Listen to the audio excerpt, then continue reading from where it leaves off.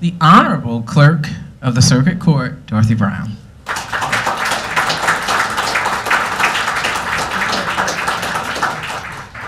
Good evening. Afternoon, okay. Thank you. Buenas tardes. How about that? Yeah. Well, good afternoon to all of you, and thank you, Ellen, and the Government Technology Foundation for inviting me to say a few words today. I certainly want to recognize the entire, the founding directors, and just a phenomenal group, a fantastic idea, and innovation, really, of sorts, as we just heard.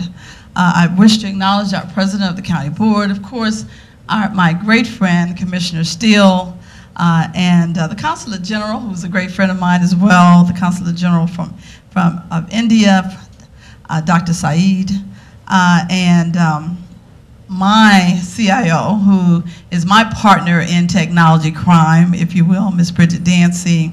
It's just, and all of the other keynote speakers here today.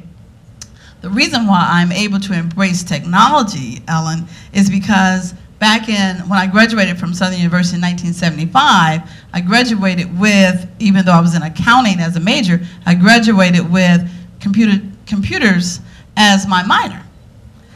For some reason, back then in the 70s, I figured out that computers would be the future. And so I wanted to have a grasp on that.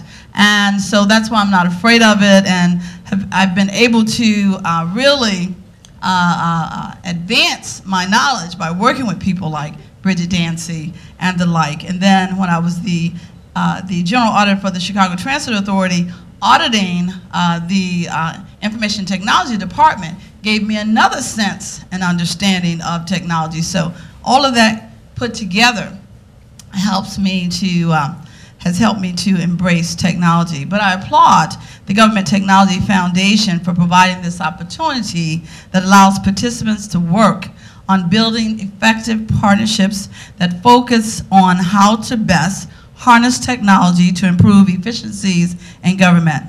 I'm honored to be a member of the GTF Advisory Board.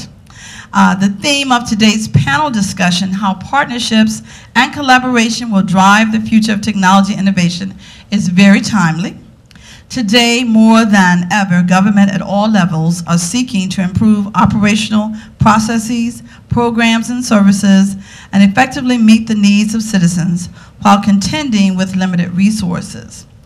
It is vitally important to consider how government and major corporations may work together to pool resources to develop innovative technologies that improve government systems, reduce costs, and save taxpayers money. We have a prime example of that when we partnered with Online Information Services to put in our electronic filing system. I guess that's been about, I would say, 6 years ago, were able to respond to our request that a technology firm would put in that system for free and only get paid when the users use the system. And so we were able to have no cost for an electronic. You guys want to do a no cost? Anybody? Anybody? We have a case management system out on this. Isn't that right, Simonia? We love to get a no cost for our case management system. Who's laughing?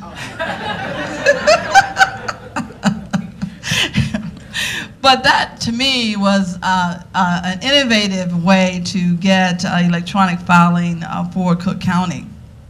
But I salute the Government Technology Foundation for its commitment to supporting governmental efficiencies and the economic development of our communities.